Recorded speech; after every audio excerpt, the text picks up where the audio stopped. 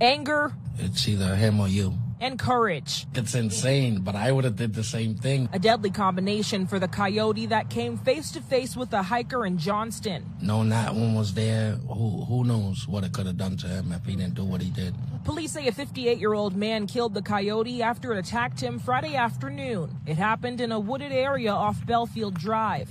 The hiker was bit in the leg but subdued the coyote by pinning him down by his neck. Officials say it suffocated to death. You see a lot of wildlife, like in there you see a deer go by. 4 miles away, a Scituate man is recovering after a coyote attacked him and his dog Thursday evening. Rhode Island DEM believed the two may be connected and that the coyote had rabies. We don't know this yet. We're trying to confirm it. It'd be great news that this rabid coyote was dead.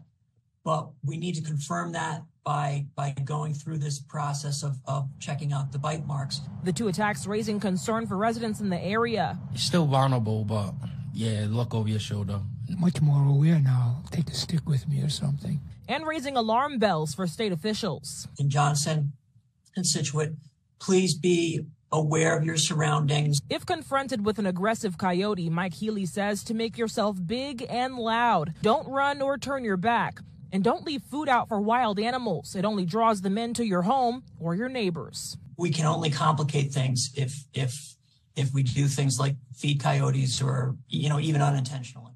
Thanks for watching. Stay updated about breaking news and top stories on the NBC News app or follow us on social media.